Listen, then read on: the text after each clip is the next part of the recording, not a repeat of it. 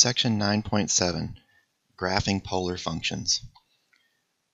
So in this section we continue talking about polar coordinates and polar functions, and we are talking now about functions whose equations look like r equals f of theta, which makes sense because when we've talked about how to graph polar coordinates, we've usually thought about making the rotation through an angle of theta first, and then proceeding out along that radial line at a distance of r, or in the opposite direction if that r value is negative. So in that sense, where I land on my point depends on the rotation I make, and then once I make that rotation, I'm trying to write a formula for this function that determines the r based on that theta. So from here on out, we'll talk about r being a function of theta, or r equals f of theta. That probably seems a little counterintuitive and should bother you a little bit, considering when we write rectangular coordinates, for a long time, you've been trained to think of the second coordinate as being a function of the first coordinate. But now the convention in how we write polar coordinates is actually backwards. We're saying the first coordinate is being treated as a function of the second coordinate. Sorry, that's just the convention, and that's how we do it. It does make for a little confusion at first, though. Just try and keep those two straight. When we write the function notation, even though we plot the points as r theta points, we are going to treat that first coordinate, the r, as a function of theta in all of these graphs that we look at. Now, when it comes to polar graphs, there are many different kinds, and some of which are very exotic. We're not going to get into those in this class. In fact, that's not really done in typical calculus classes. What you see on the table here is a table of common polar curves that you would see in a typical Calculus 2 course. This is not meant to be some sort of comprehensive study of polar curves, but this is a set of common polar curves that are useful in applications and also instructive in the behavior of polar functions. And of course, at the top we see circles, both circles centered at the origin and circles that are tangent to the x and y axes. So those seem like those would be pretty important. The other three I'll talk about briefly here. But first let's look at the row with the circles. So if I blow this up a little bit, obviously r equals a is a circle of radius a, and we talked about that in the previous lecture. If you look at the next two, they're pretty important graphs. R equals a sine theta, r equals a cosine theta. R equals a sine theta is a circle that's tangent to the x-axis. Notice in that formula that when theta is pi over 2, you would be pointed straight up, and sine of pi over 2 would be 1, which means you'd be talking about a circle of diameter a, if a was a positive number. Therefore, the formula r equals a sine of theta, where a is positive, gives you a circle that lies above the x-axis, tangent to the x-axis at the pole, with a radius of a over 2. I will say that not everything is spelled out in this table for you. The circle you see here is the one you would get if a was greater than 0. If a was less than 0, it would be down here. Similarly, for the next one, if a is positive, then a cosine theta is that circle you see on the right, tangent to the y-axis. If a is negative, it would be a circle over here. Same thing for the spiral. The spiral is a neat graph, but it's not something we're going to use very much. But the picture they're showing you is for positive a. If a is negative, notice that when I begin my rotation and I'm pointing in these directions, a negative a would mean that I shoot backwards in the opposite direction, which means I would be tracing out a curve that looked like this instead. It would still be spiraling out counterclockwise, but it would be turned. It would be rotated 180 degrees, or half a turn. All right, the next row is a pretty important one. Those are called the limitations. And for those, let's take a look at this applet for a moment.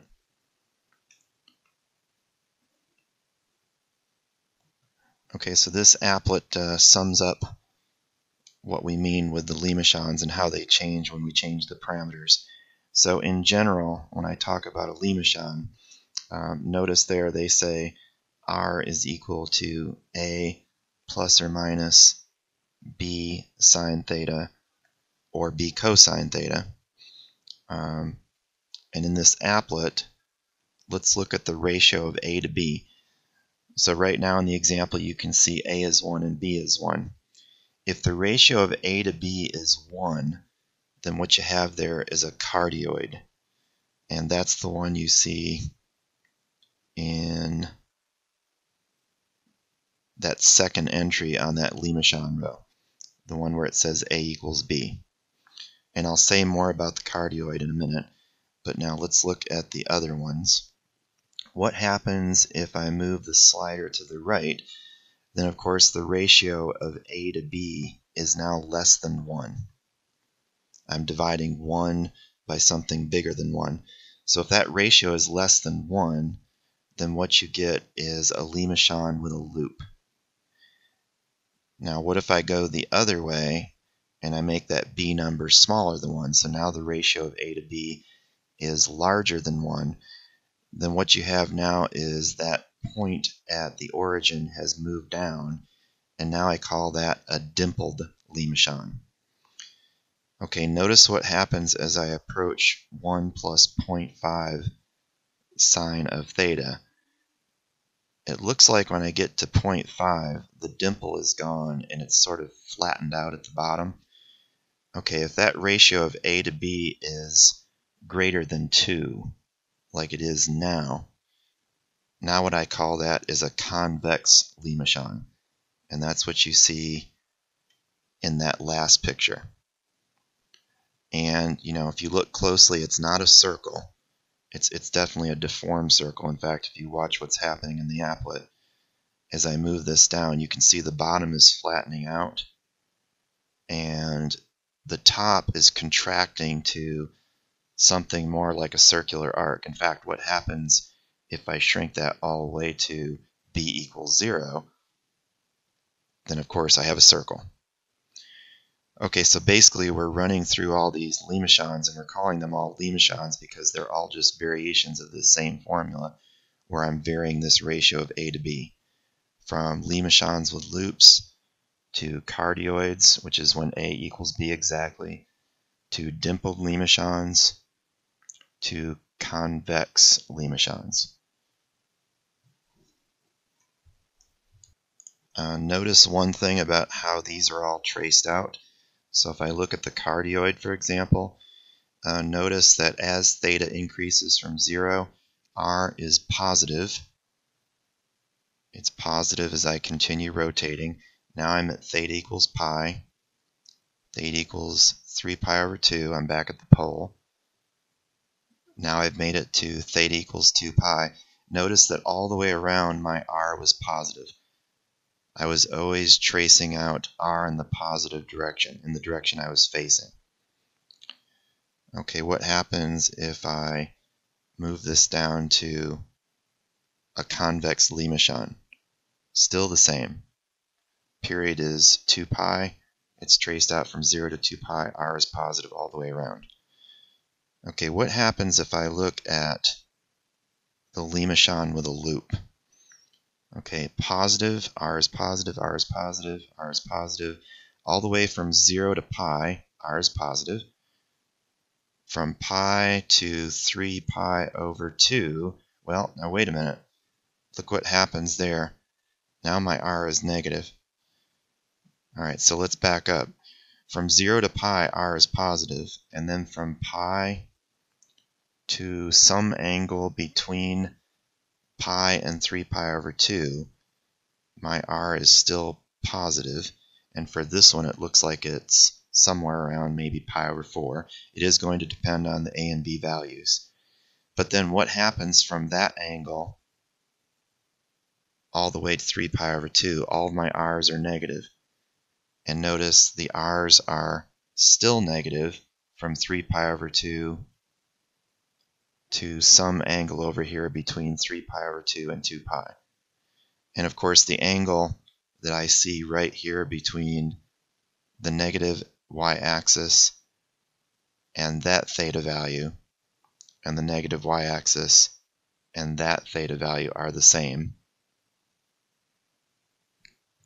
And then from that theta to 2 pi, my r is positive again.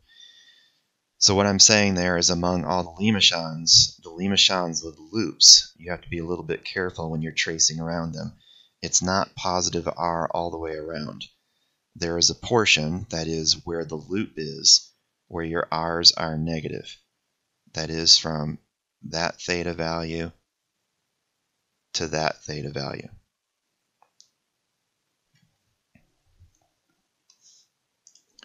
Okay, if we go back to our table, the next row you see is the roses, and you can see it's basically a series of flower shapes with different petals. Notice the summary shows you that if I'm looking at, and by the way, in this table it shows only cosine of n theta roses, but it does mention over here on the side under the heading that you can also have a sine of n theta. Okay, the position of the petals will be a little bit different when you switch to sine, but you're still going to have the same configuration. That is, if I'm looking at cosine of n theta and n is odd, there will be exactly n petals. If it's cosine of n theta and n is even, there will be 2 n petals. So for example, when I look at this applet, what I am looking at right there is r equals sine of 4 theta. Notice there are 8 petals. And notice when I go to trace this out, there's an interesting behavior here. R is positive for that petal. R is negative for the next petal. R is positive for that petal. R is negative for the next petal. So from petal to petal, R alternates between being positive and negative. Notice something else. The period, that is the sweep of theta necessary to traverse this entire rows, is definitely 0 to 2 pi. And notice since there are 8 petals, that means sweeping out each of those petals would be 2 pi divided by 8, which would be pi over 4. So it's no surprise that it takes 45 degrees to get the first petal, another 45 degrees to get the next petal, another 45 degrees to get the next petal, and so on. Alright, so for these cosine or sine of n theta where n is even roses, where there are 2n roses, that means the period is 2 pi, and I'm sweeping out each one of those petals in 2 pi over 2n, which means pi over n. And think about that. We said there was 4 here in this example, so that means pi over 4, which is exactly the period of each one of those petals. What happens if I drop this back to an odd? Well, notice now there's one petal. Looks like that's 60 degrees. There's the second petal. Now notice, in this case, R is positive, R is negative, R is positive. So again, we have that alternating of the R from petal to petal. Looks like it's 60 degrees, looks like it's 120, looks like it's 180. Okay, now that means what? If that n is odd, it looks like the period necessary to cover this entire flower, or this entire rose, is pi, not 2 pi. Okay, that means if I take pi and divide it by n, that would be pi over n again. In this case, that would be pi over 3, and that's exactly right. In other words, what we're saying is, for both the even and the odd cases, the period necessary to trace out one petal is pi over n, whether n is even or odd. Notice when I jump up to 5, we're saying then what? Since n is odd, we're saying the period of one of those petals should be pi over 5, which would be 36 degrees. And that looks right. 36 degrees, 72 degrees, 108 degrees, and so on. Again, the thing to be careful about with these is just to realize that when you go from petal to petal, the sign of R is changing. Now, I'll mention this in the next section, but what would an obvious thing I might want? What's an obvious thing I might want to do with this rose? I might want to find the area of one of those petals. Well, since we have symmetries in graphs like this, I don't need to do some sort of integration around the entire rose to get the area of all 5 petals.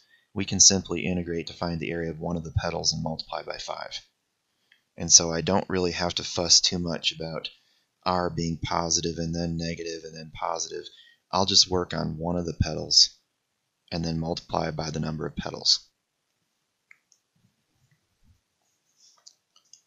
Okay, one last thing I'll mention about the cardioid, just because it's kind of special.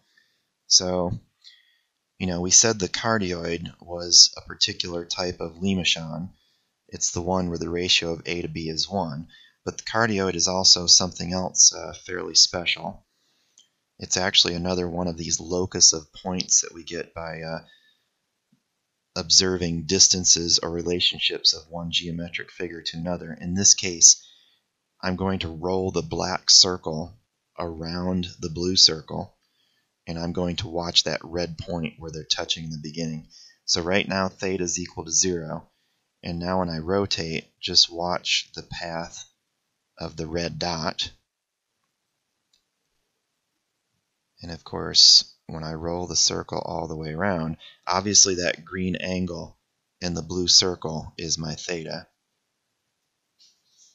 And of course, now when I rotate to 2 pi, I'm back to where I started, and what I've got there is a cardioid.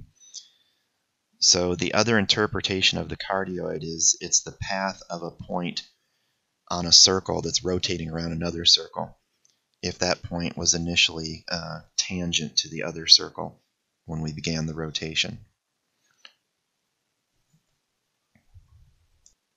Now, as I said, this is a survey of polar graphing, so we're not going to get carried away and try and look at exotic graphs.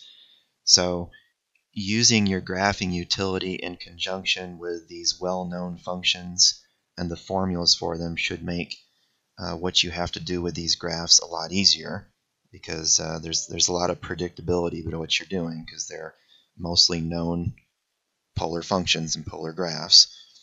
So with that said, here is the link I told you about in Desmos. I've got some preloaded here, but let me just point out how I'm entering these. If you look at that, they come in pairs, so there's 3 pairs there. And this is similar to what I described when we were building that parametric grapher, with a small difference. Notice in that first line what I've typed in is R equals, actually let's look at the second pair, the one that starts with R equals cosine theta. So I actually typed in R equals cosine of, and when I typed in theta, I have to type in the word theta, T-H-E-T-A.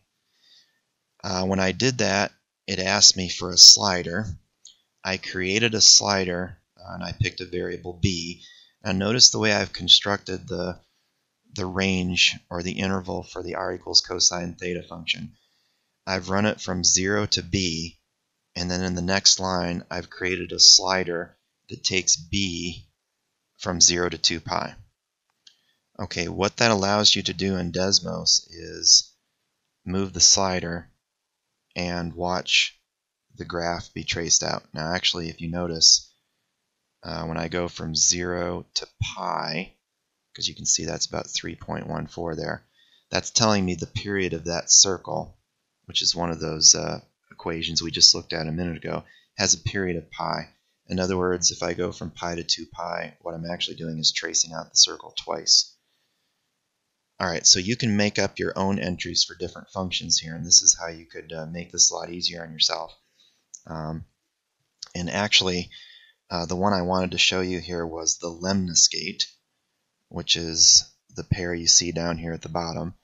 So there's the lemniscate that lies along the polar axis, and then there's the one that lies along the line theta equals pi over 4, which is that tilted one, the one with the sine 2 theta as the argument. So notice, if I wanted to graph that, I could simply take the square root of both sides, and I would get r equals plus or minus a times the square root of sine 2 theta. Okay, it turns out if you graph both of those, you're going to get the same graph. They're just going to be traced out differently. So the physical graph is that figure 8 that you see. And I could certainly graph both of them separately, but I just have entered the positive one here. So on that 5th line down, you can see I've entered r equals 2 times the square root of sine 2 theta. I've run my interval from 0 to c, and then in the next line I've created a slider that takes c from 0 to 2 pi. Okay, notice what happens when I guess I need to turn it on. So notice what happens when I begin increasing the theta. I'm tracing out my graph. Okay, where am I right there? Well, it looks like I'm about at 1.5 or so. That's pi over 2. And obviously you can see that there I'm pointing to pi over 4, there I'm pointing to pi over 3, there I'm pointing at pi over 2, and actually I'm back at the origin. Now, curiously, what happens when I move the slider a little bit further? It doesn't seem like anything's happening. Well, that should make sense.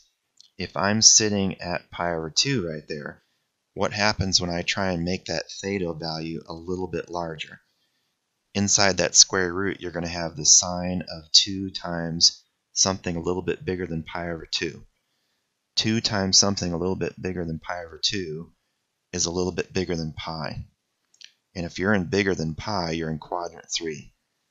Sine is negative in quadrant 3, meaning that function with the square root is not defined in quadrant 3. That's why when I'm moving the slider from pi over 2, well, where does it pick up again? It picks up again right there at, looks like 3.14 at pi. That's because when I plug pi back into my square root formula up there, anything bigger than pi would make 2 theta bigger than 2 pi. That puts me back in quadrant 1 where the sign is positive again. Okay, but when I do that, I'm going to trace out the other half of the figure 8. Okay, meaning, again, for example, if I was trying to figure out the area inside one of those halves of the lemniscate, you do see that I could integrate, and I've promised you a formula for that here in the next section. I'm definitely going from 0 to pi over 2 to get that guy. I would not want to do any sort of integration from pi over 2 to pi, because the function isn't even defined there. But from pi to 3 pi over 2, I'm definitely getting the other half of the lemniscate. And actually from 3 pi over 2 to 2 pi, the function's undefined again. So again, it's something always to be watchful of when you're tracing one of these out, keeping track of whether the r is positive or negative. And in the case of something like a lemniscate where there's a square root, I still obviously can't have a negative value under that square root. So there are values of theta for which a polar function might not be defined. And of course, this Desmos utility really helps you see these things much easier than doing them by hand. Now I will show you, how to trace one of these by hand, and there's nothing really profound about it. It's just sort of an arduous task of making a table, plotting points, connecting dots, making sure you're keeping track of whether r is positive or negative, making sure you haven't missed any behavior, and largely that's just making sure your table is comprehensive enough. So as I mentioned in our meeting, I'm going to go over a couple of things here now about symmetries, which are useful, but in truth you're not going to use them a lot. However, it's something you should see at least once, and it could come in useful a few times. So let's look at symmetries of polar graphs.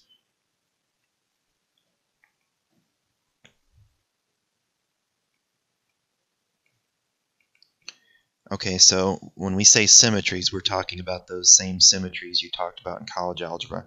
Symmetry with respect to the y-axis, the x-axis, and the origin. Starting with the x-axis, so if this was my pole and this was the polar axis, and let's say I had a point right here which was r theta. Of course, that means I'm lying along that radial line, and that's r and that's theta. And you would agree that if I was going to have symmetry with respect to the x-axis, that point would have to show up here reflected across the x-axis. And of course I know that this would be negative theta and this would still be r. Okay, so that means if r theta is on the graph, this graph would have symmetry with respect to the x-axis if and only if r negative theta was on the graph. But remember what we talked about in the last lecture. There are always an infinite number of ways to get to any polar location, and really you always have to consider at least two. Because remember, for any position that you want to get at, there's two ways to get there, two basic ways. You can start at the origin and move in that direction, or you can be facing in the opposite direction and move backwards.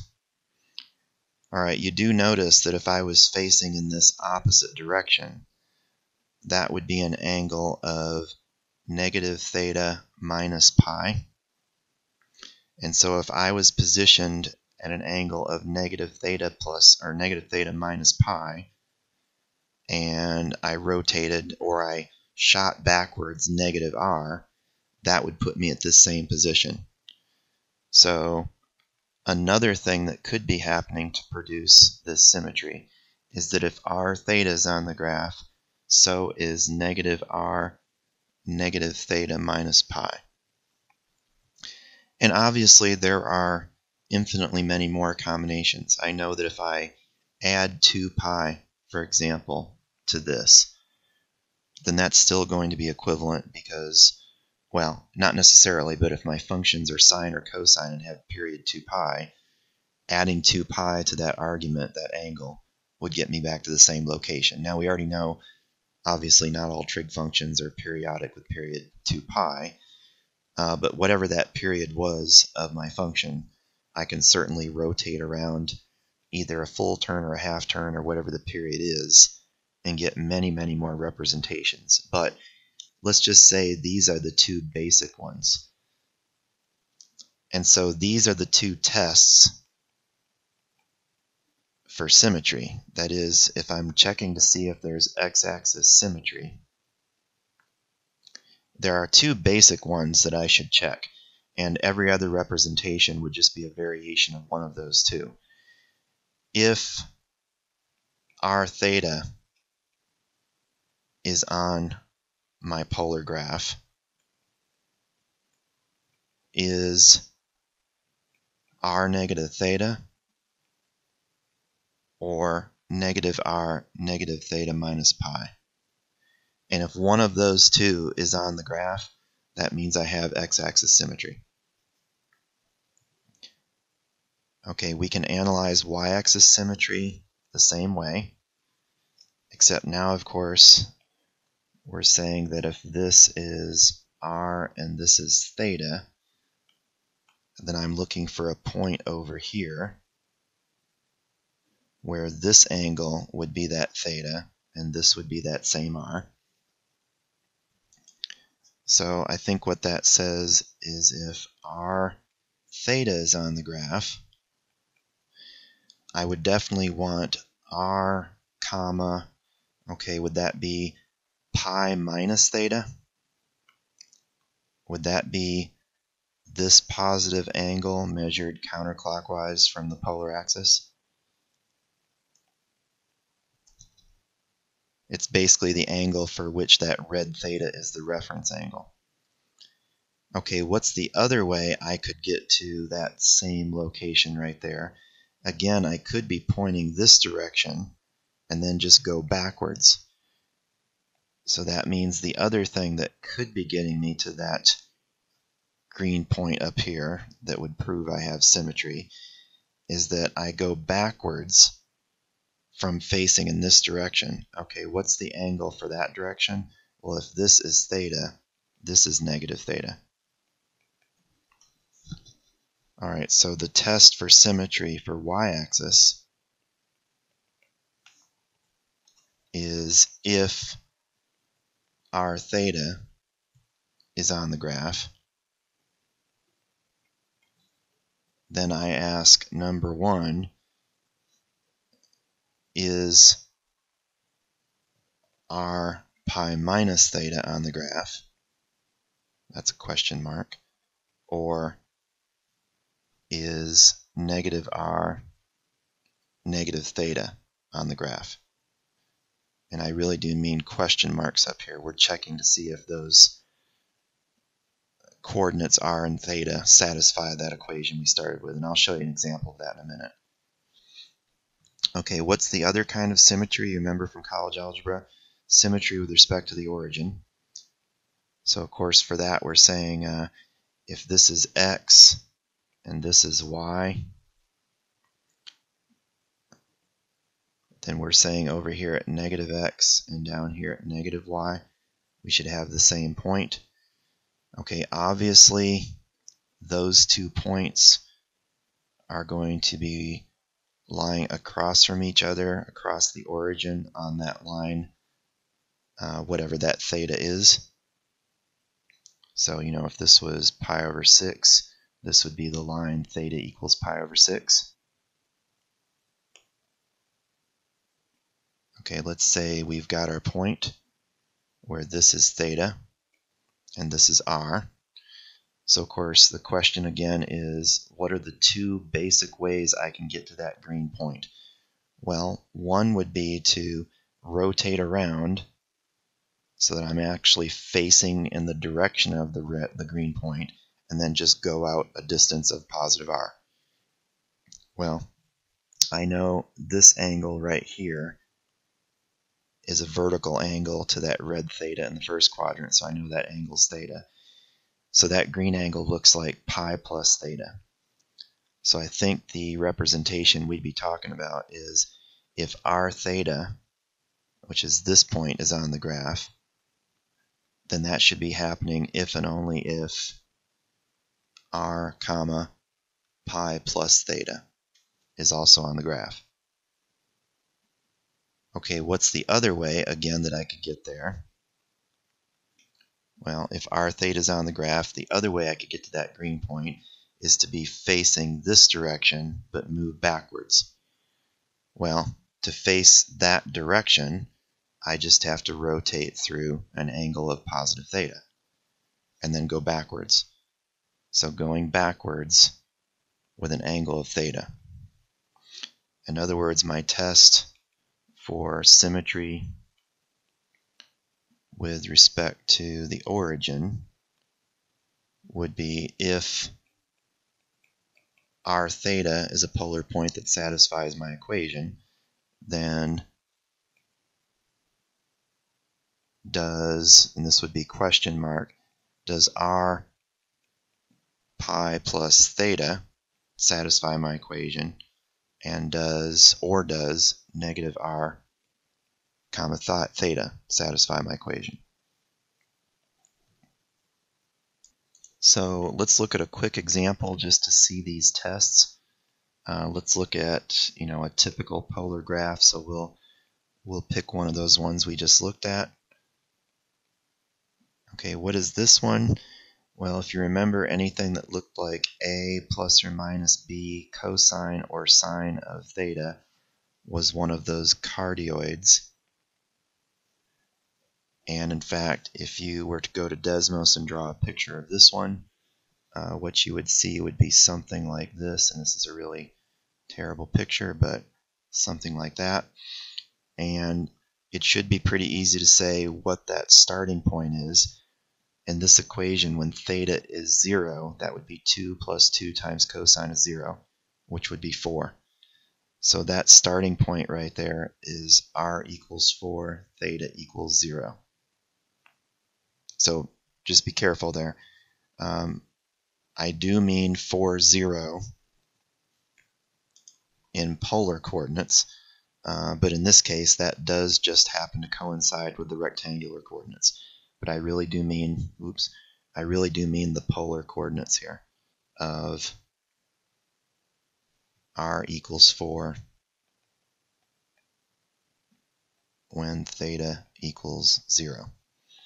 Okay, then as I rotate, of course, what happens, those radial lines are going to trace out my curve.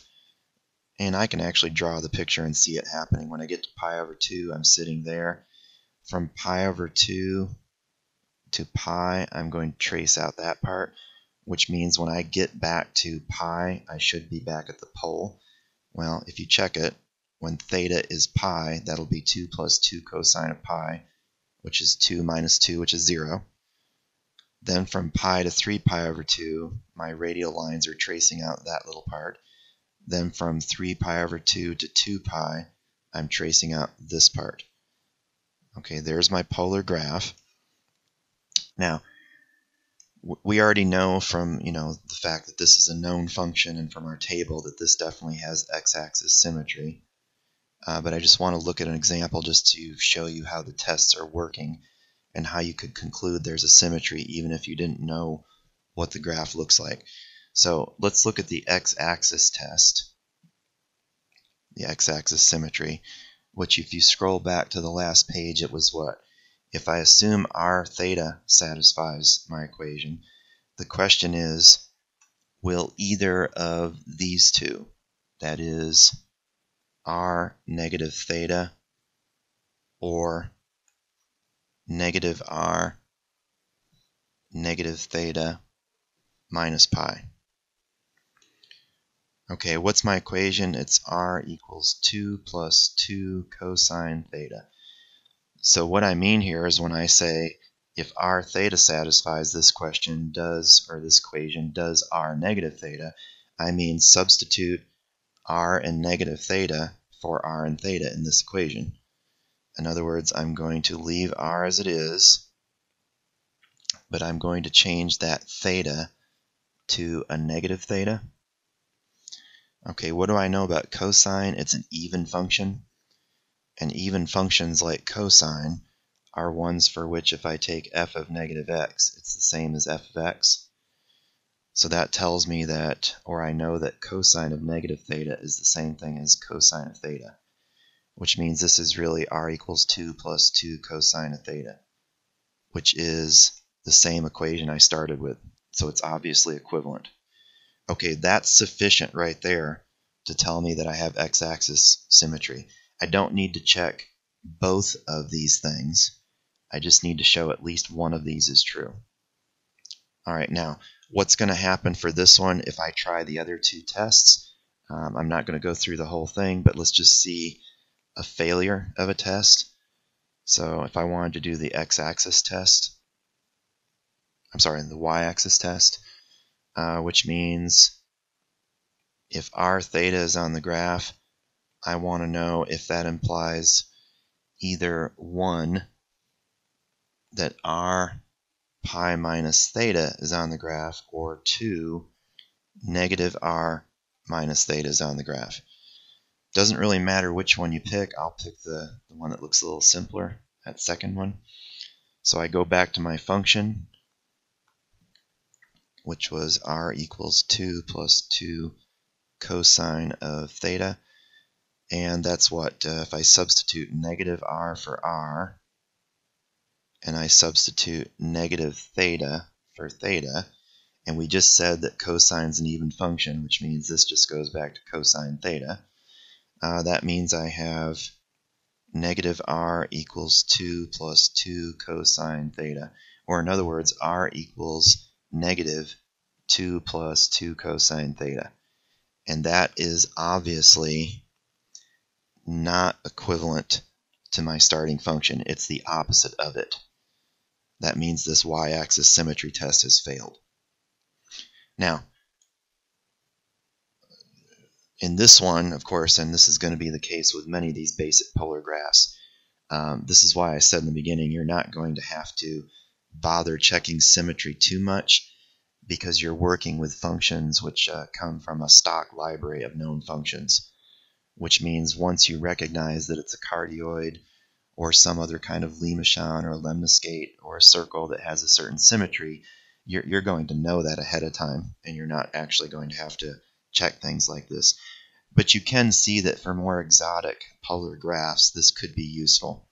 It means that if I was making an exhaustive table to try and plot points and determine the shape of a graph, for example, if I knew there was symmetry with respect to the y-axis, I could simply determine what the right half of the graph looks like, and then by symmetry I'd automatically know what the left half looks like. Useful, but not something we're going to have to make extensive use of in here. Okay, the next thing to talk about is finding the slope of a polar curve. Okay, so now be careful with this. This is something that trips people up sometimes. If I have a polar curve of some kind, so suppose I have some sort of a cardioid like that, and let's say I pick some point on that graph, and I would like to know the slope of that tangent line. And of course, at that tangent line, or at that point of tangency, there is some r and theta. Okay, now be careful. We know that if we're viewing this as a rectangular function, and obviously there is some equivalent rectangular formula for any polar graph, whether it's easy to deal with or not, it's another matter, but there is definitely some rectangular equation. And when I ask you for the slope of that polar equation, you know that would be the rate of change of y with respect to x, evaluated at this r theta point, whatever that physical point is. And of course that point has its own x and y coordinates, some rectangular coordinates. And I would need to evaluate that derivative at those x and y coordinates. Now the problem, of course, is if that I'm defining this curve with the equation r equals f of theta, and I think about trying to take the derivative of r with respect to theta, you should see that that quantity does not measure the slope of the tangent line to that point on the curve. I mean, think about what dy dx is, rate of change of y with respect to x, which directs or relates directly to slope. Dr d theta is what? It's the rate of change of the distance from the origin, the directed distance from the origin, as you rotate your position relative to the origin, counterclockwise from the positive x-axis. So whatever this rate measures, well, we just said what it measures, it definitely doesn't measure the rate of change of y with respect to x, which is the slope of the tangent line. Okay, so the upshot is I'm going to have to do something else with this polar function to determine the slope of the tangent line instead of looking at dr d theta. But that's easy. We can go back to the basic defining equations that help us convert from polar to rectangular. X equals r cosine theta, y equals r sine theta. And of course, in those equations, as we've looked at them before, we've always been viewing the r as a constant because we were just moving around a circle of radius r. Okay, notice now that we're dealing with r as something that's changing. R is a function of theta, so as I rotate, my distance from the origin changes. That means this r is now variable. Specifically, we're saying x is equal to r times cosine theta, and y is equal to r times sine theta. So in other words, x and y depend on theta, But of course, part of this expression now that determines x and y involves this f of theta function. All right, now, what does that look like? Well, it looks like x is some function of theta. That is, if I called this entire thing some g function, and this is some, let's say, h of theta, and of course, that looks a lot like parametric equations. We know from section 9.5, when we have x as a function of t and y as a function of t, some other function of t, we know from the main theorem in that section that we can find the derivative of y with respect to x by looking at the derivative of y with respect to t over the derivative of x with respect to t. In other words, f prime of t over g prime of t. Well, that's exactly what I've got here with these two equations. I've got a pair of parametric equations. It's just that my parameter is now theta instead of t. Okay, so what is dy dx from these equations? Well, it would be dy d theta over dx d theta, because I have two parametric equations that express x and y as functions of theta. So that would be the derivative with respect to theta of y, which we're saying is f of theta times sine theta, over the derivative with respect to theta of x, which is f of theta times cosine theta. And from this we get a very simple formula.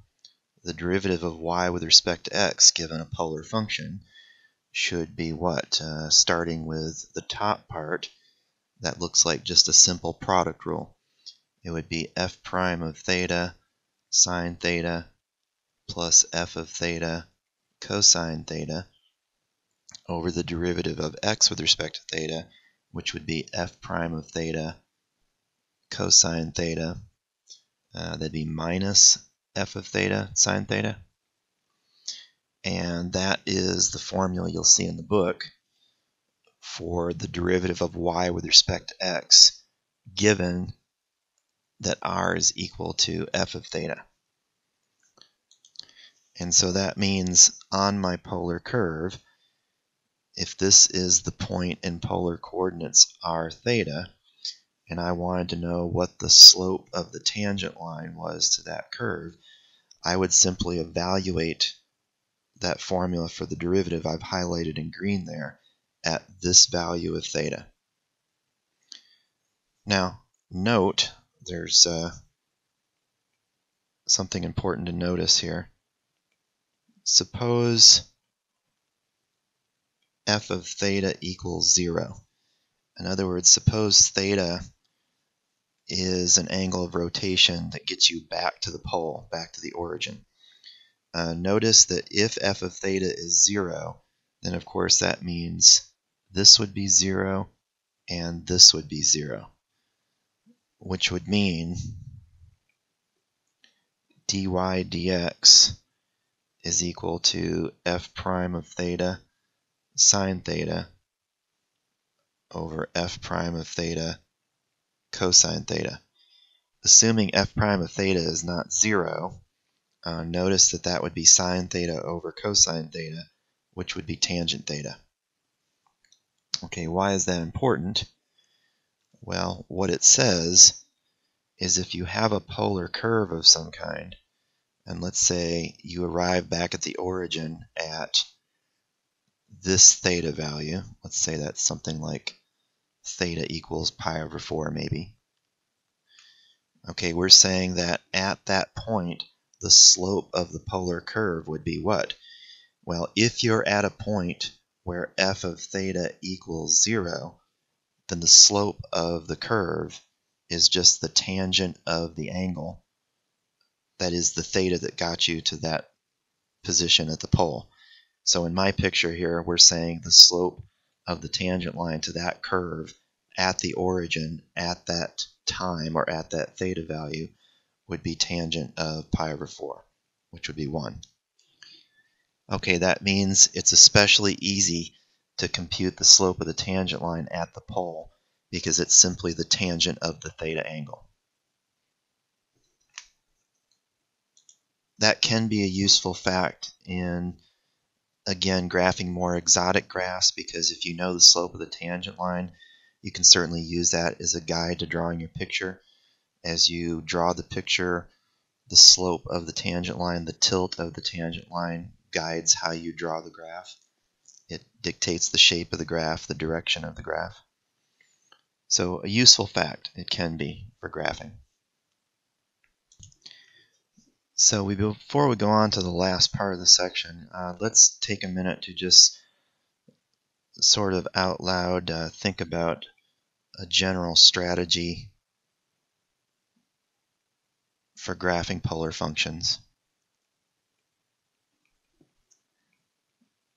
And of course, this isn't going to be the book version, because the first thing I'm going to say is use basic, let's say, canonical forms that we know as a guide. And since most of the polar functions we're using in this book, in this class, in a typical Calculus 2 class, are known polar graphs like circles and Lemaichons and lemniscates and roses, there's no point reinventing the wheel. I mean, it's good practice to use things that are known to learn how to graph things by hand.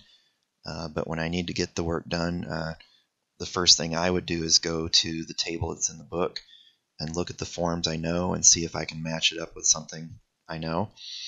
In conjunction with that, let's say together with that, a graphing utility like the one I showed you in Desmos would be really useful to bring in. Now, beyond that, of course, we're talking about graphing by hand. And so what are some of the things we've talked about? Well, we've certainly talked about checking for symmetry. And we already said why that would be useful. If we knew it was symmetric with respect to the x-axis, and I could determine what the top half of the graph looks like, then I automatically know what the bottom half looks like. And then the same for the other two symmetries. So if I'm willing to take the time to check symmetries, since it turns out a lot of these polar graphs do have symmetries, that can certainly be useful. Another thing to check is, when does the graph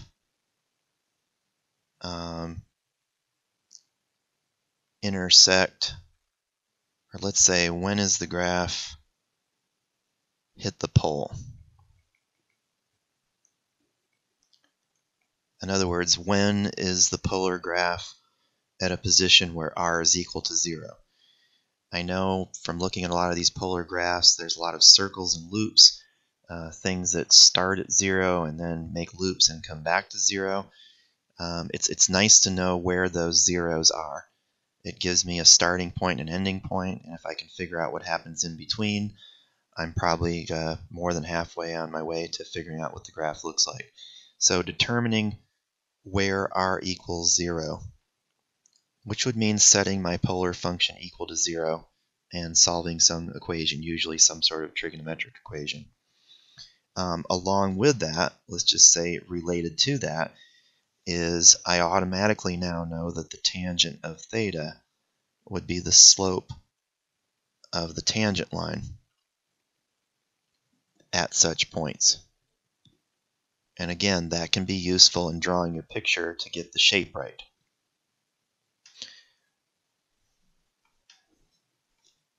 Five, and you might actually make this number 1, and no big surprise here, make a table of values.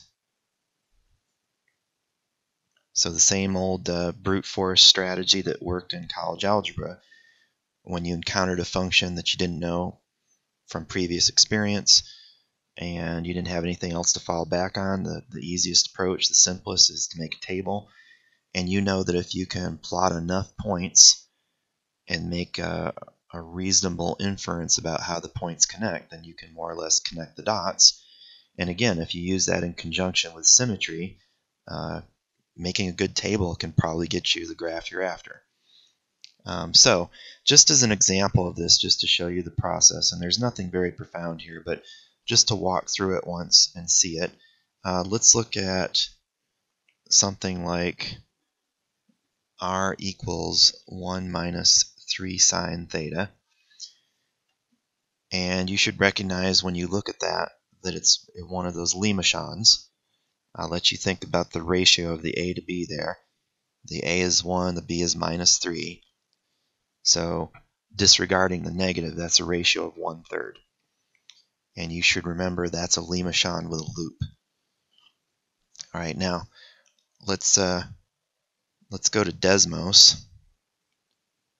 And I've entered this one up here, so you can see on the top line there I've got that r equals 1 minus 3 sine theta. And of course, I'm guessing, but I've gone ahead and run it from 0 to 2 pi. Why would I do that? Because the only trig function in that polar function is sine, and I know sine is periodic, period 2 pi. So I'm pretty sure based on that 0 to 2 pi will trace out the entire cycle of this curve once before it repeats itself. So here, let's watch it. Let me blow it up a little bit. So let's see. So it rotates. Okay, and there's the Lemachan with the outer loop and the inner loop. Now, before I go back to the table here, let's follow this for a second. So you can see there, I'm back at the pole, and it looks like I didn't make it all the way to pi over 2. In fact, I'll show you in the table in a minute that it's a very small angle that I'm pointing out in the first quadrant, and I'm already back at the pole. So what am I doing from that angle to pi over 2? Your r is actually negative, and you're tracing out that part of the curve. Your r is also negative on this part of the curve because you're actually at an angle in quadrant 2. And by the way, when you trace this part of the graph, it's clear that there's y-axis symmetry. So if I had checked the symmetry to begin with, I would have concluded y-axis symmetry, which means once I knew that half, that little loop, I automatically knew the little loop on the other side. Once I knew that part below the x-axis on the left side of the y-axis, I automatically knew that part. Put those two together, and that gets me that part. Okay, then what happens from pi to 2 pi? Well, if I plot points and connect dots, again with symmetry, you can see the left side looks just like the right side. There's my graph. So I could get a graph of this even without this graphing utility if I just checked symmetry and found that I had y-axis symmetry. And then if you'll notice here, all I really need to do is make a table. And there's nothing fancy about this. Down below there you can see what I've done. So I've taken that function, 1 minus 3 sine theta, and in that first row I'm computing values of r for theta equals 0, pi over 6, pi over 4, pi over 3, pi over 2. And actually, if I go to plot this, I'm going to plot exactly what it says. So make sure this makes sense what you see me doing here. So this first one says when when theta is 0. Let me make that highlighter a little smaller. When theta is 0, r is 1. Which means when theta is 0, I'm sitting right there. Notice when theta equals pi over 6, my r is already negative. So when I'm pointing out in this pi over 6 direction, I start at the pole, the origin, and I go backwards down along this line. And how far do I go? I go a distance of 1/2, which means I would be, let's say, right about there. Now, what's the thing I skipped there? I went from positive r's to negative r's. There's a really good chance I went through the pole there. So if I took 1 minus 3 sine theta, and set that to 0, of course I would get sine theta equals 1/3. And if you do that, you get theta from your calculator is about 19 degrees. Okay, pi over 12 is 15 degrees. So if I rotate just a little bit further than 15 degrees, I'm already back at the pole. If I plotted a couple other points between 0 and 19 degrees, I would find that there's a little loop here. Now, once I determine that that loop is there, I know there's going to be one just like it on the other side. Now, what happens once I make it to 0? Well, if I watch these numbers, what are they doing? As the theta continues to increase, this r gets more and more negative, which means as I rotate through that first quadrant, I'm going to move backwards to points in the third quadrant, further and further away. In particular, let's see, when I'm at pi over 6, we're at negative 1/2. We already plotted that one. When I'm at pi over 4, when I'm pointing in this direction, I'll go backwards along this line. And what's the distance? Negative 1.1. That would be right about there, let's say. Pi over 3, I'm at negative 1.6. So when I'm pointing this direction, I'll go backwards, which means I move along this line. And I'll move out to a distance of 1.6, which would be right about here. Pi over 2, by the time I rotate to that, I'm at negative 2, which means I'm here. Okay, if I plot enough points, it's not going to take too long to convince myself that there is a loop there. And by symmetry, I know the same thing's going to happen on the other side. That is, there's going to be a point like that. There's going to be a point like that. And there's going to be a point like that. So something like this. Badly drawn, but you get the idea. Okay, now, what does that get me? That gets me to pi. And just, again, think about the rotation that happened here. And just so you can visualize it, I just did this part of the graph. Oops, wrong one. I don't know why I zoomed in that much, or zoomed out that much. We just did this part. So here, let's talk through it. I'm actually at pi over 2 there. I'm just moving backwards down to negative 2.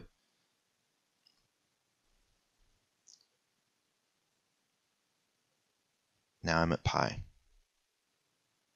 Now, what's going to happen once I pass pi? Well, let's go back to our graph. And you can see I've plotted those in the next row. So what happens when I'm at 7 pi over 6, which is pointing that direction? I move out from the origin over a positive distance of 2.5. So 1, 2, 2.5. What happens when I get to 5 pi over 4? I go to 3.1, which would be right about there. 4 pi over 3, I'm increasing a little bit more, and now it's 3.6. By the time I get to 3 pi over 2, I'm at 4.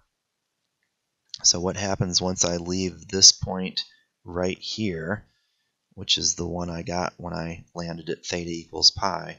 Well, I keep rotating, and I make this next loop. By symmetry, I know there's going to be a similar one on the other side. Not similar, exactly the same. So one there, and one right about there. And I'll connect the dots. And of course, when I get back to 2 pi, I find that 1 minus 3 times the sine of 2 pi is equal to 1, which means I'm back at the point I started at, and I know now, because of the periodicity of the sine function, I'm just going to repeat this. This, shouldn't look too strange to you. This is the sort of process you go through when you're graphing any function. It's just that there's a little bit more complication here because of the rotation. It's not a rectangular table. It's a table of theta rotation angles and r values, which are directed distances from the origin. But you can still attack it with a table and plot points and connect dots. So in a pinch, you can do some analysis like this, but really your go-to should be a graphing utility and then relying on the table of known polar functions, which is mainly what we're going to be working with: circles, Lemaichons, etc. Alright, so that said, it seems like I'm de-emphasizing the drilling on graphing by hand, and I suppose I am. That brings us to the last part in this section, though, which is something you definitely need to practice, and that's finding intersections of polar curves.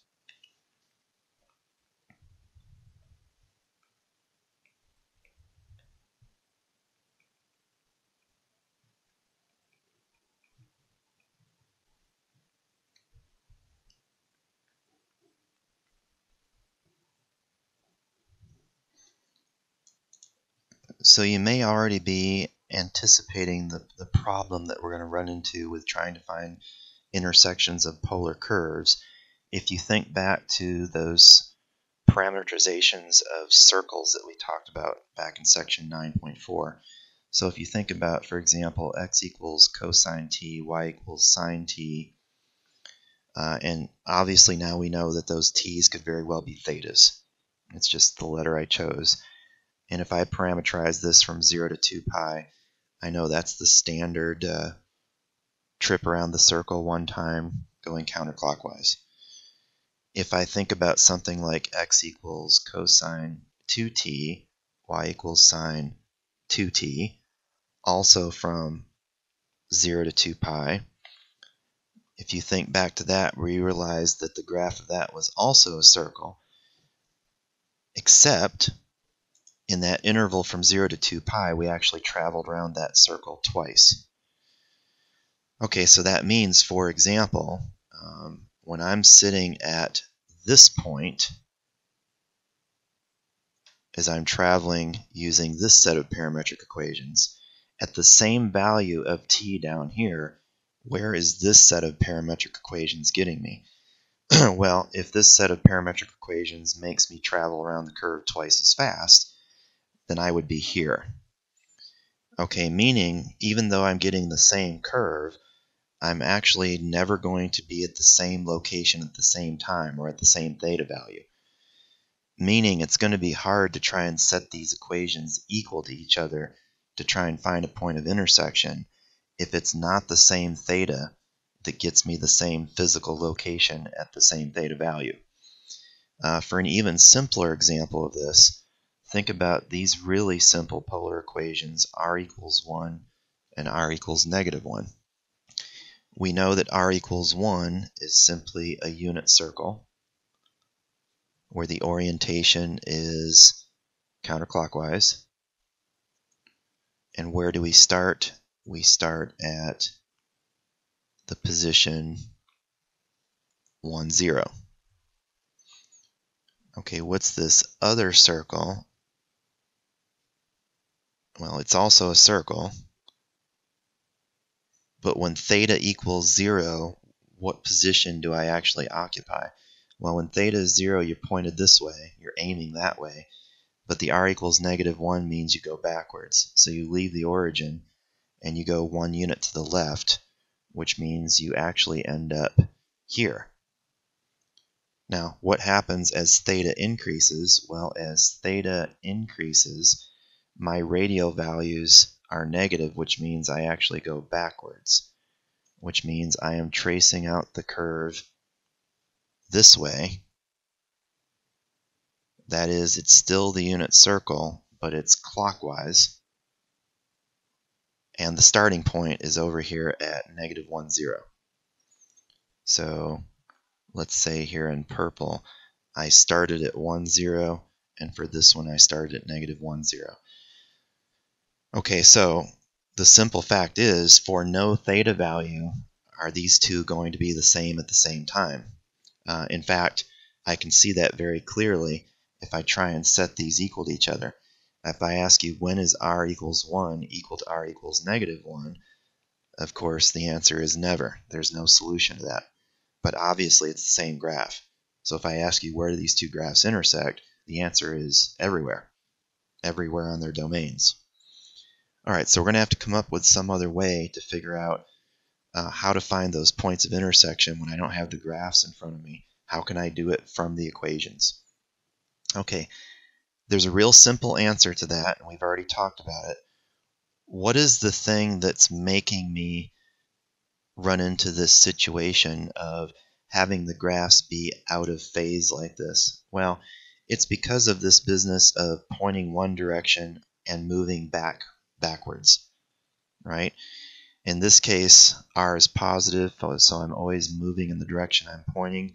In this case, r is negative, which means I'm always moving backwards from the directions I'm pointing. Alright, so that means I need a way to compensate for that change in direction. And that's simple.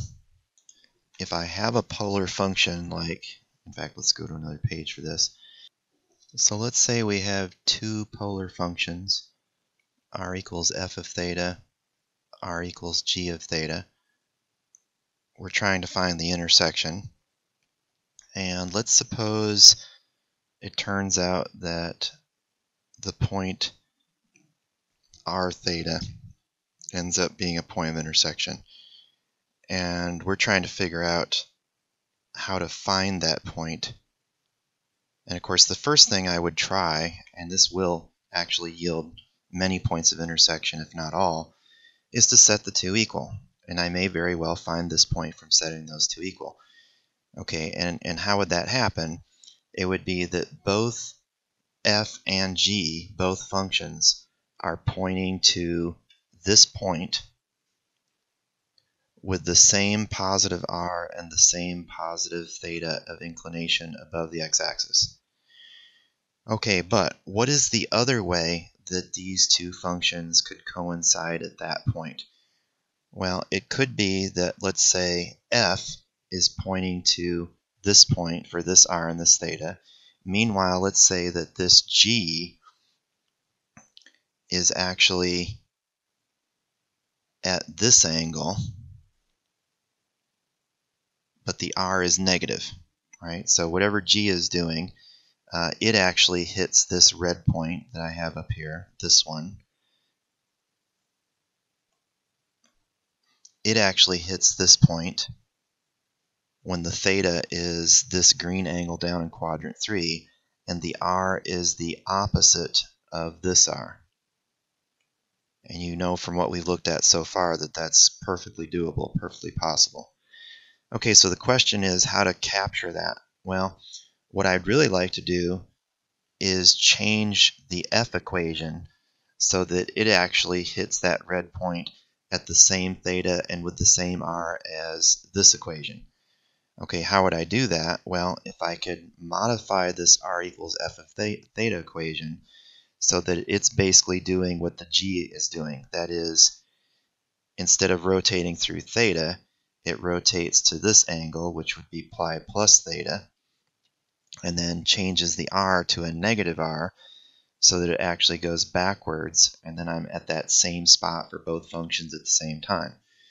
Okay, so the question is, if r equals f of theta is pointing to this point, using this positive theta and this positive r, how do I make it point to that point with this angle and this r? Well, I'd have to negate the r so that the r is going backwards, and I'd have to change that theta to f of theta plus pi. In other words, what I've done there is I've taken the equation r equals f of theta, and when I multiply the r by a negative, I'm reversing the direction. What happens when you reverse the direction of that radius? You're doing 1/2 turn, which means you should add a pi to the argument in your function. Alright, question. What would happen if I multiplied by a -1 again? Well, then I should add another pi. Because if I renegate this, if I negate it a second time, that means I'm flipping the direction on my r, which means I'd have to rotate another half turn. Okay, notice what that gives you for this equation. It gives you positive r equals f of theta plus 2 pi. If f happens to be a function that is periodic 2 pi, then you know f of theta plus 2 pi is just f of theta. And then we're back to our original equation. Meaning for most polar functions that have a period of 2 pi, when I do this trick of multiplying by -1 once, that's going to give me this other equation that gets me this point only by going in reverse with the r. And then if I multiply by -1 again, any polar function that's periodic period 2 pi comes right back to the original function, which means there are only really two functions that I need to consider. There is the original r equals f of theta, and there is the function -r equals f of theta plus pi. Now, are all trig functions periodic 2 pi? And of course the answer is no. Some are periodic more or less frequently than that. Alright, but what we've stumbled on here is definitely a method that will work. And here's basically the procedure. I'm going to take this r equals f of theta equation, and I'm going to multiply by -1. And every time I multiply by -1, I'm going to rotate that theta through 1/2 turn. I'm going to keep doing that as many times as I have to.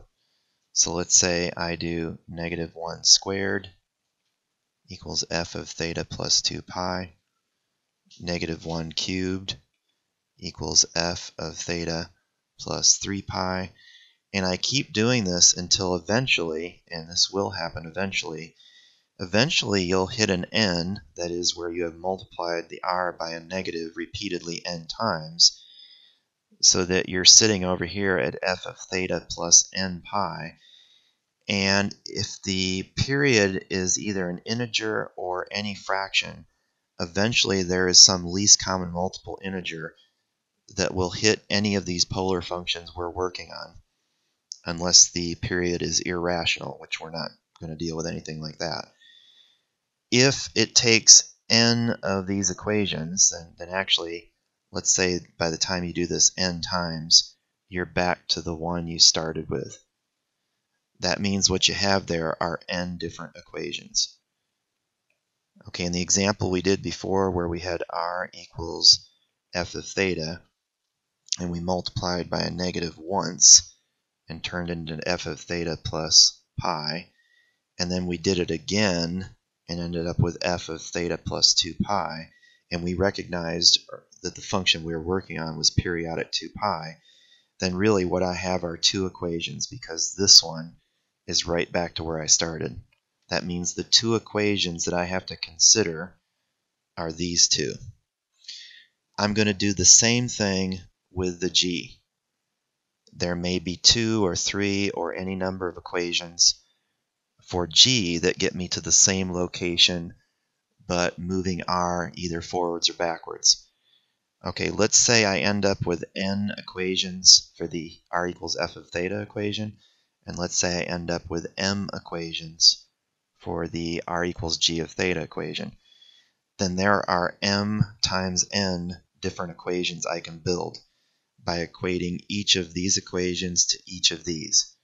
Now, what's the worst case scenario going to be for us in almost anything we would do? Probably 2 equations for this one and 2 equations for this one, which means at worst you're talking about 4 equations.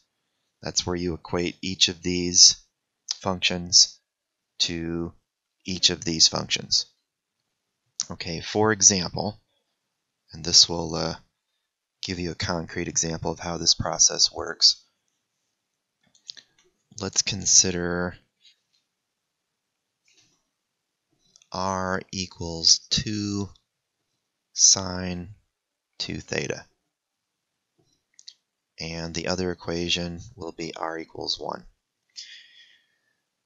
Alright, now I have the advantage of knowing what this is. I recognize that that's one of those roses, And since n is even, that means this is one of those roses with 4 petals. So let me start with the easier equation. Let's take this simple r equals 1 over here on the right. Okay, what happens when I take my little approach of multiplying both sides by, or multiplying r by -1? Well, that would be negative r. And then what happens when I replace theta by theta plus pi? Well, nothing happens to the 1 because that's just a constant, which means what I really get is r equals -1. What happens if I take r equals -1 and I replace r by a negative r again, or in other words, I multiply r by -1? I get negative r equals -1.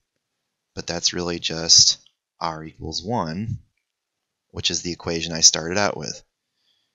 Okay, so what I'm saying there is the only 2 variations of this equation that can get me to the same location but with different thetas, that is, thetas that are out of phase by pi, or 1/2 turn, is r equals 1 and r equals -1.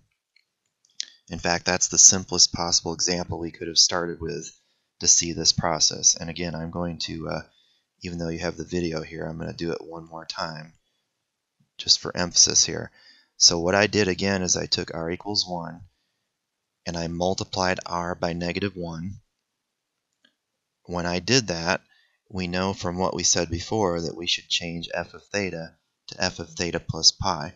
Well, in this case, you just happen to be working with a constant function of theta, which means when you replace theta by theta plus pi, nothing happens. You still have 1. Okay, but what is that actually? It's really just r equals -1. And that is definitely a different equation than the one I started with. It yields a different graph. And again, it's that one we talked about before. I'm getting the same points, but I have to get to them by moving backwards at angles that are out of phase by pi radians. Okay, what happens if I do the process again? Again, I multiply r by -1, and I replace theta by theta plus pi in my function, but my function is just the constant -1, which means I really have r equals 1, which is the equation I started with. Therefore, there are only 2 unique or distinct equations that can get me to the same location, but do it by moving forwards or backwards. R equals 1, r equals -1. Okay, let's do the same thing for the other one. In fact, let me just erase this now so we've got room to work. And we'll just say over here on the side that r equals 1 and r equals -1 are our 2 equations for this one. Now let's go through the process for r equals 2 sine 2 theta. So starting with r equals 2 sine 2 theta, what's the first thing I do? I replace r by -r, that is, I multiply r by -1. When I do that, to compensate, I have to replace theta by theta plus pi. Of course, that's just -r equals 2 times sine of 2 theta plus 2 pi. Okay, but what do I know about the sine function? I know it is periodic, period 2 pi, which means this is really just the same thing as sine of 2 pi, meaning I have -r equals 2 sine of 2 theta. Okay, and of course, that is clearly not the same equation as the one I started with. It's the opposite of it. Okay, that means I need to keep going until I eventually get back to this same equation. So now I repeat the process. Now I'm going to multiply by -1, which would turn that -r into an r. Then what do I do on the right? I change that theta to a theta plus pi again. Well, of course, the same thing's going to happen that just happened a couple lines ago. I'm looking at r equals 2 times the sine of 2 theta plus 2 pi. But again, sine is periodic 2 pi, which means that expression on the right is just 2 sine of 2 theta, and that means I am back to where I started. This equation is the same as the one I started with. So what's the only other distinct equation I got that's different than the one I started with? It's this one right here. So actually, what are the two equations? They are r equals 2 sine 2 theta and r equals negative 2 sine 2 theta. No big surprise there. The second one is just the one that goes backwards from the first one. All right, put that together with this, and I have 4 equations now. What are they? I have 2 sine 2 theta equals 1. I have 2 sine 2 theta equals negative 1. I have negative 2 sine 2 theta equals 1. I have negative 2 sine 2 theta equals negative 1. Now, we actually get a bonus here, and this happens quite often. You'll notice even though there are 4 equations there really aren't. There's some redundancy there. This equation is the same as this one. 1 and 4 are the same thing. And similarly, this equation and this equation are the same. So there's really just 2 equations. There's this one, and there's this one. So we're talking about these 2. So we have 2 sine 2 theta equals 1, 2 sine 2 theta equals negative 1, or our 2 equations are sine 2 theta equals 1/2, sine 2 theta equals negative 1/2. All right, let's start checking.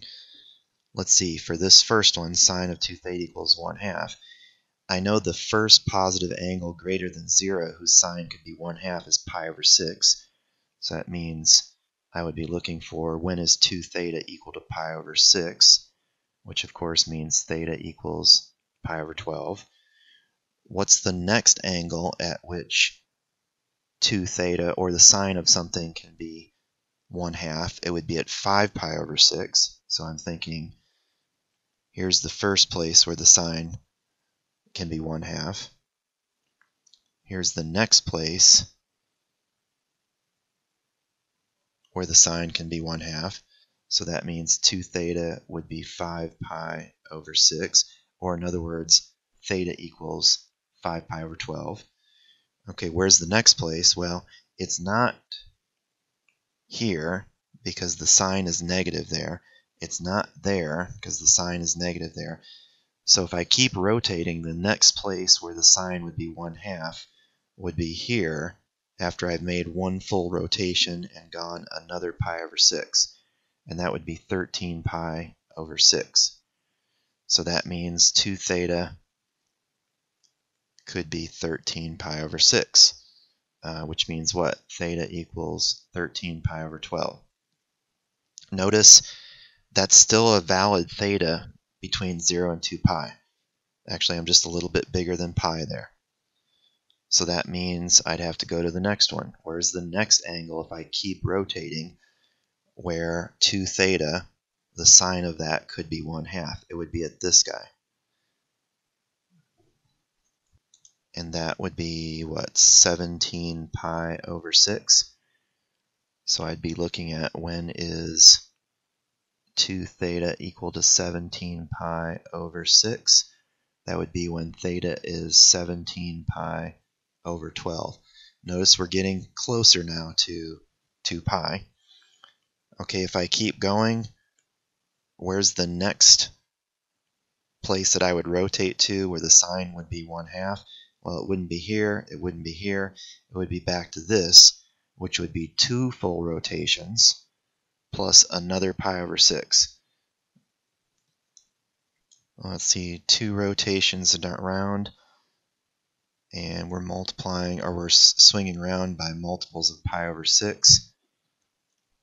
So once around is 12 pi over 6, twice around is 25 pi over 6, and then one more turn of pi over 6 would put me at 25 pi over 6. So if 2 theta was equal to 25 pi over 6, that means theta would be 25 pi over 12. And that's too far. That's further than 2 pi. And I know I've gone too far because this thing is definitely, well, let me back up a second. The circle, the r equals 1, I know the period of that is 2 pi. We haven't said it yet, but what's the period of this r equals 2 sine 2 theta? And you should recognize the period of that is pi. Okay, but I'm going all the way around because that r equals 1 circle, I know that requires 0 to 2 pi. All right, now, let's think about it here. Using what I know, and this is the point where I want to bring in what I know. I do know that something like sine of 2 theta is a polar rose with 4 petals. Where does it start? Well, where is this thing positioned when theta is equal to 0? Well, that would be r equals sine of 0, which is 0. Okay, then what happens by the time, let's say, I rotate to pi over 2? So let's say I've started here and I've done my rotation all the way up to here. Well, by the time I get to pi over 2, and that theta is pi over 2, I'm actually sitting at r equals sine of pi, which is 0. Okay, that means what happened in between 0 and pi over 2? I started at the pole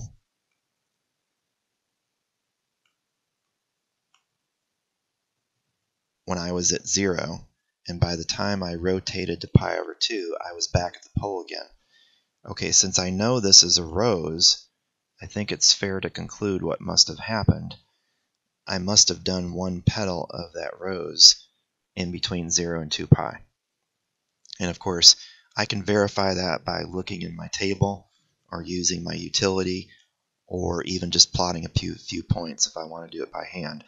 If it were me, I would go to the graphing utility and just verify that the sine of 2 theta is a rose with 4 petals.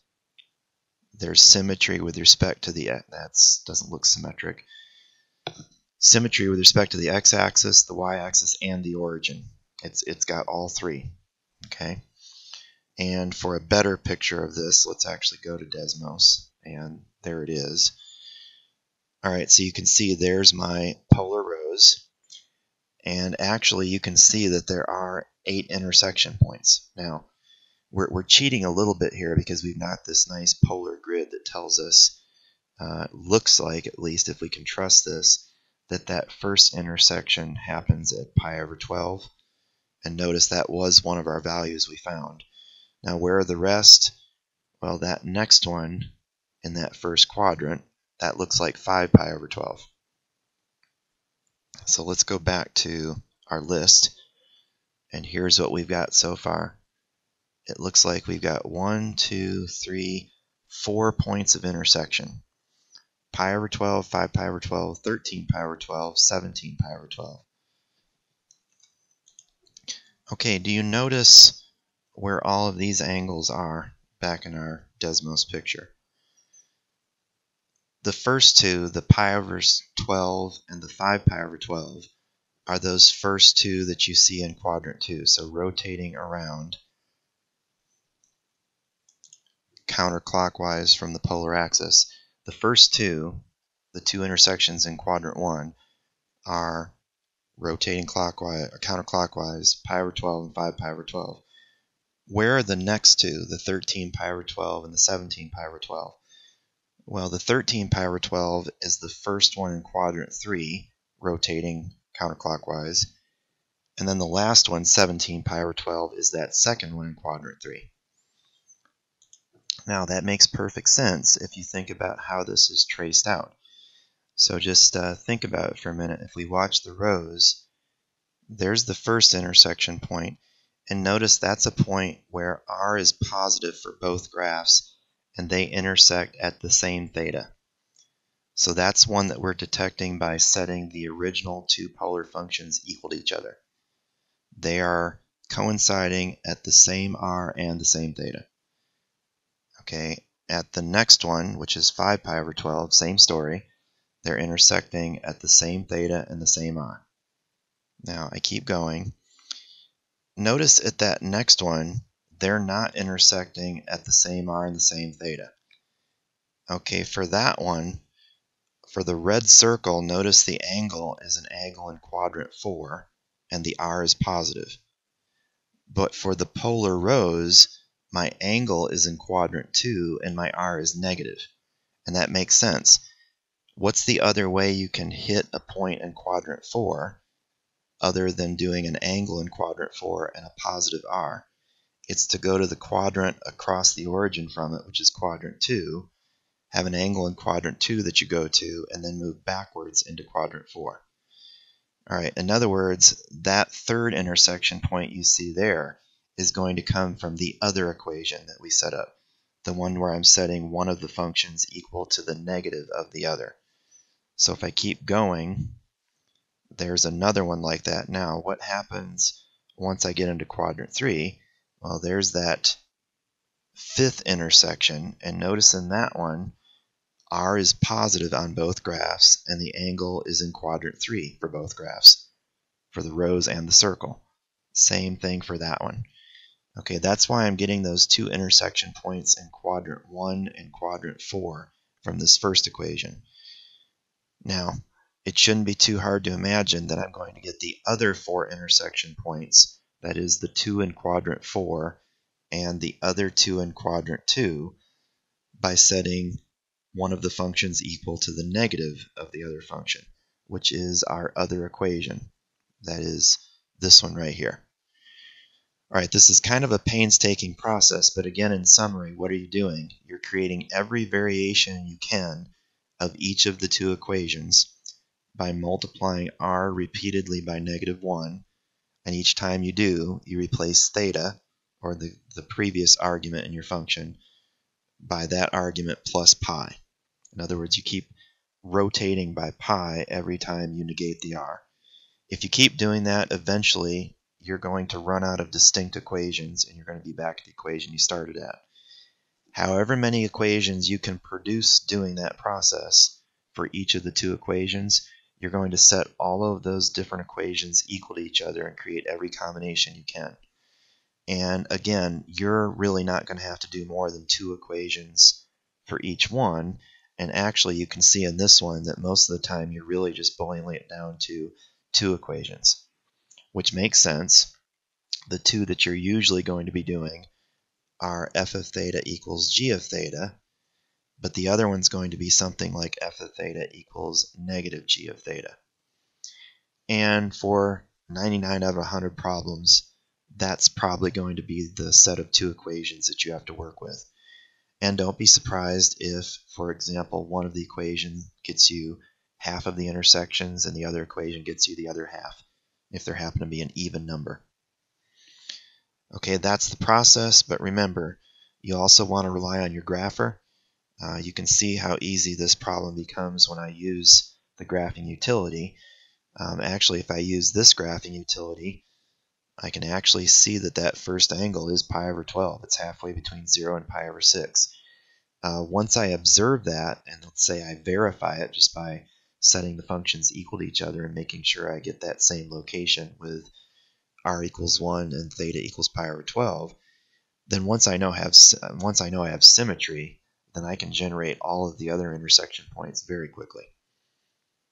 All right, so of all the things in this section, the one you want to focus on the most when you get to it is the set of problems near the end where I've got you finding intersections.